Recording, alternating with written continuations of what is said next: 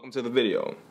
These I was like low-key excited about. I don't know if that's in focus, but these are some stickers that I ordered. I have about 50 of these left. I'm giving them away. Y'all know where to reach me: Instagram, email, message. Just reach me if you want one.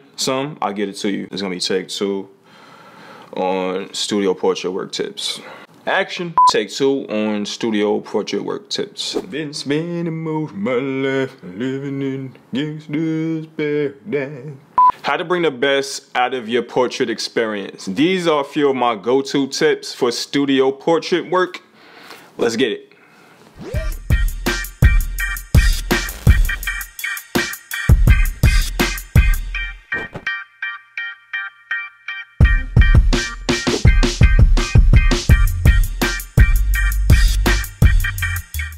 Portrait photography is what I feel like I specialize and enjoy the most. You get the opportunity to exhibit whatever emotion that you're looking to convey out of a person, and that alone is a challenge. In this video, I'm just gonna give y'all some quick and simple tips. This is literally how I approach each and every studio indoor portrait photography shoot. Y'all know what I mean. Number 1, which is probably the most important, what are we looking to convey? What are we doing? What's the idea of the shoot? What's the theme? What color background are we gonna use and why? Do we have a shot list of the things that we're looking to capture, or are we just winging it? These are some of the things you have to ask yourself. Just prepare yourself like you would prepare yourself for anything else in the day. Number 2, how are we gonna light the set? Unlike being outdoors, in studio scenarios, you have complete control over the lighting. I know lighting can come off as like one of the most intimidating things, especially when I first started out. It just simply takes some getting used to. But start off by choosing your light source. What are you gonna use? Are you gonna use continuous light, some LED lights? Are you gonna use a flash?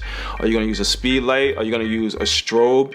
What are you gonna use to light your subjects? After you decide what you're gonna use, take lighting your subject one light at a time. If you're using more than one light, take it one light at a time. This will make it a whole lot easier, trust me. Third, shoot at a higher f-stop. Why, right? A higher f-stop is gonna give your image a more fuller feeling image. It's gonna catch more detail, and being that this is a portrait session, so it's gonna be closer up, catching more detail in the subject is important. Unless for creative purposes you're gonna use a shallow depth of field, I would shoot at a higher f-stop. I usually like to start between 6.3 to 8, and then I'll adjust accordingly. Let me give you guys an example.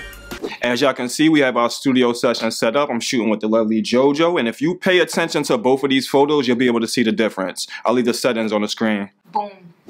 Okay, there's no wrong or right way. It's all about preference. I'm gonna pull up these 2 images so we can see the difference that aperture f-stop makes on your actual photo. Now these are 2 photos side by side. The first one is at f8, the second one is at f2.8, and then you can see the second one gives us a shallow depth of field. Even in this studio session, around the eyes, the hair, the ears, even in this chain right here, you can see the difference between the images. Like, we have more detail on the first image, and in the second image we're like losing detail and getting a shallow depth of field around the ears and the hair, even on this chain here over here. Now I want to pull up both of these images in Photoshop so I can zoom in and give you guys a better example. Now these are both of the images once again, and this is at 2.8, and you can see even this eye here is more in focus than that eye. That eye is a little blurry, and once again the air, the top of the hair, the chain, all this stuff is like falling out of focus because we're shooting at a shallow depth of field at 2.8. Now in f8, we don't necessarily have that problem. F8 and above usually is when you bring more into focus into your images, so you can see the air, the hair, all that stuff is in focus. And for me, once again, it's all about preference. For me, this is just my approach to portrait photography, just getting more in focus and have a fuller feeling image. 4, focus on the eye. The eyes never lie. The eyes are like the jewels in the photograph. They help captivate, they help bring people in. If you can get the eye intact, sharp focus, then I feel like everything else just falls into place. Focus on the eye. 5, separate your subject from the background. I talked about this in the previous video, and like I said, there's several ways to do this, but now I want to show you guys an example. Usually when I'm doing a portrait session, I shoot at a higher f-stop, so I can't use shallow depth of field to separate my subjects from the background, right? So I use lighting to separate my subjects from the background. And I'm gonna give you guys an example. All right, so this technique is gonna require 2 lights, a key light and a fill light. Our key light, which is our main light source, which is right here, that's the light that's gonna light our subject. And we create separation with our fill light, which is over here. That light is gonna light the back of her head and her shoulder, helping create separation between her and the background. Okay, so let's pull up both of these images. This first image is with the fill light and the second image is gonna be without the fill light. Now, so you guys can see the difference. This first image has the fill light with a red color gel, so it's just giving her hair some red color and it's helped separating her from the background. And with the gel, I just decided to add it to give it another level of interest. But the second photo you can see without it, for me, it just feels a little flat without the fill light. Once again, there's no right or wrong, it's all about preference. But for me, this first image with the fill light, it just gives it another level of interest for me. Now, let me bring up another example. I think this would be a better example. Same technique, same setup. We have our fill light and you can see it's hitting the back of her head and her shoulder, just helping separate her from the black background.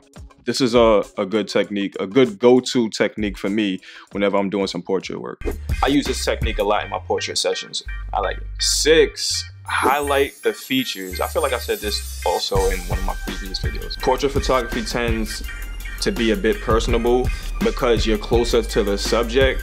Whether it's reflecting an emotion, whether it's selling a product, we want to highlight and convince the viewer of the photo. Keeping in mind the features, hand placement, the eyes, like I said before, just highlighting all the features that's in the photo.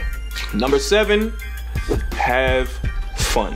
Once you get everything sorted and out the way, now it's time to create. This is the fun part. Have fun, be engaging, don't be a stiff. I hate working with people that are stiffs. This is the part where you're creating.